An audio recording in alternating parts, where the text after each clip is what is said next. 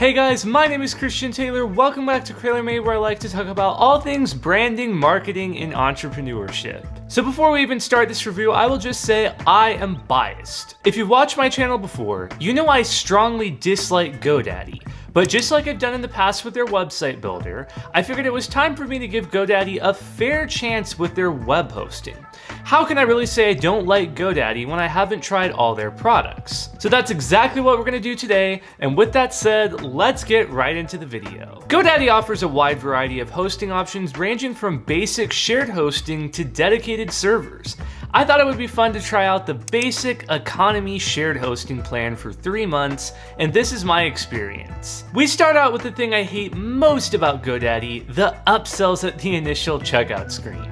For once though, it's not too bad. GoDaddy has the 36-month option pre-selected, but that's not really a big deal. I think they make it pretty clear, and you can easily change it to the 3-month option. The only upsell they have pre-checked is website backups for $2.99 a month, and you know, I don't really have a problem with them pre-checking that box, because if you've watched my channel before, you know that I'm obsessed with automatic backups for web hosting.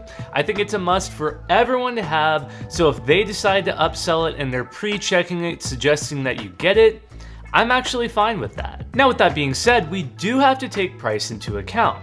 With the lowest 3-month option, the cost breaks down to $10.99 a month, and when we add $2.99 a month to that for backups, you're now paying $13.98 a month for hosting. We could significantly get the cost down to $8.98 a month if we pay annually, but that means spending $107.76 upfront. The rest of the upsells are definitely not worth it.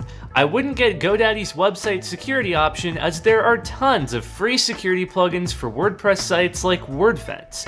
Even if you did want to pay for something, I would seek out a reputable WordPress plugin instead of using whatever GoDaddy is offering. And whatever you do not check the SSL certificate box. You should never pay for an SSL certificate these days. If you set up your site using Cloudflare, which I have a tutorial on doing over here, you can easily get SSL functioning on your website 100% free. Even if you did want to buy an SSL certificate, you should not be spending more than $10 to $20 a year for this. By the way, one quick thing I noticed is that you can renew your web hosting month to month for $10.99 a month after the initial 3-month period, and GoDaddy includes 1 free year of Office 365 email hosting even if you only select the 3-month period. So it's critical to disable auto renew, otherwise you'll start getting charged for something after a year you probably didn't realize you had. And that's GoDaddy being GoDaddy. They always do this. They always have to check some box or hide something for you that's giving you something you don't even realize you have, and then after a year goes by, it's like, surprise, we charged you for something you've had this whole time and you haven't been using, and now you get to pay for it. But I digress, that's enough about the pricing. How is the hosting experience? Well, setup is easy and intuitive, as I would expect from GoDaddy. They have a fairly standard cPanel hosting experience that I personally am a fan of. You can install applications like WordPress with a few clicks, use the robust file manager, manage SQL databases, anything you would ever want to do with your web hosting. GoDaddy is definitely competitive from a management panel standpoint. Sadly, I had reliability issues with GoDaddy's hosting. If there's one good thing I can usually say about GoDaddy, it's that their reliability and interfaces are typically spot on, but that just wasn't the case in my testing.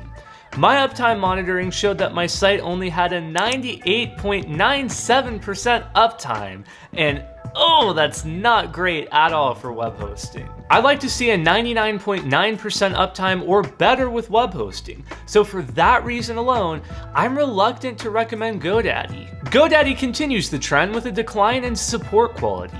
I've said in the past that GoDaddy typically has great support, but ever since the introduction of the GoDaddy Guides widget, things have just gone downhill. After my GoDaddy website builder review, the GoDaddy team reached out to me to chat about some of the issues I experienced with their support system. The guys at GoDaddy were nice and said they're constantly working on improvements, but unfortunately, I still experienced some crippling problems. I was unable to chat in at all in my main browser window, no matter how many times I refreshed the page. So I tried opening an incognito tab in my browser, and the chat did start working, but I find it strange that I should have to go through all this trouble just to get the chat working. Similar to A2 hosting, I was quoted an unusually long wait time of 60 minutes to chat with a rep, but I actually got connected almost instantly. Unfortunately, the weird technical glitch started happening again. After the rep asked for my customer number and support pin, I was suddenly unable to send replies. They just vanished to nowhere, never to reply again. The issue with GoDaddy's support appears to be primarily tech related and not necessarily support rep related, but it still greatly affects the overall support experience. Getting help at your web host needs to be easy and convenient, and GoDaddy didn't demonstrate that to me. So in the end, should you consider using GoDaddy for web hosting? Unfortunately, no. There's just not enough value there for the price. I can see that GoDaddy is constantly evolving, and this is the least obnoxious I've ever seen GoDaddy from an upsell perspective. That's encouraging to see, but it's distressing to see them slipping on the technical side. A 98.97% uptime is simply not acceptable at any price point, let alone $14 a month. So who would I recommend instead? Well, if you're looking for basic shared hosting, I would recommend Namecheap or DreamHost. If you're hosting a WordPress website and have a little more to spend, I would recommend Cloudways. Another host I like is WP Engine. They're definitely not cheap, and they aren't a good option for a casual blog or landing page. Stick to Namecheap or DreamHost for that. But if you want the best WordPress hosting money can buy, it doesn't get any better than WP Engine. I'll have the hosts I mentioned linked below, and I'll also link to my ultimate WordPress web hosting comparison where I go more in depth on these hosts and more. So are you going to use GoDaddy for web hosting? I'd love to know your thoughts in the comments down below. If you like this video, do be sure to hit that subscribe button and click the bell so you don't miss when I release new videos. With that said, I will catch you guys next time.